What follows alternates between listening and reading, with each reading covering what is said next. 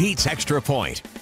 Jack Nicklaus was talking to reporters yesterday, and I think it might be time for Jack to start a movie career and star in Grumpy Old Men 3. Nicklaus was asked to comment on the feud between Tiger Woods and Sergio Garcia, and he said, quote, "It's stupid. You guys," referring to the media, "want to resolve it in the newspapers today.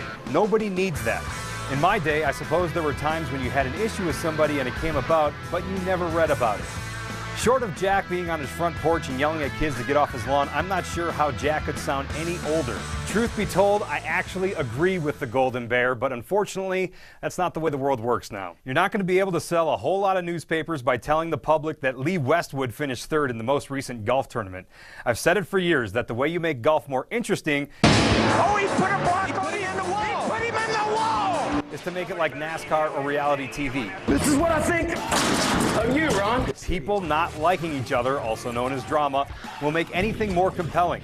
And when you take two guys like Tiger Woods, who's easy to like, and Sergio Garcia, who's an easy target as a villain, you get an instant interest from golf's most casual fans. Unfortunately for Sergio, his trophy case is nowhere near the size of Tiger's, and for that, he'll never be on the level of Tiger Woods or even Jack Nicklaus. That's tonight's Extra Point. More sports tomorrow morning at 9:15 on The Morning After with Nick and Big J on 100.3 The X. Back to you. Oh, he gets people talking, doesn't he? Well, at least if they tie, maybe they should arm wrestle instead of going to the next hole.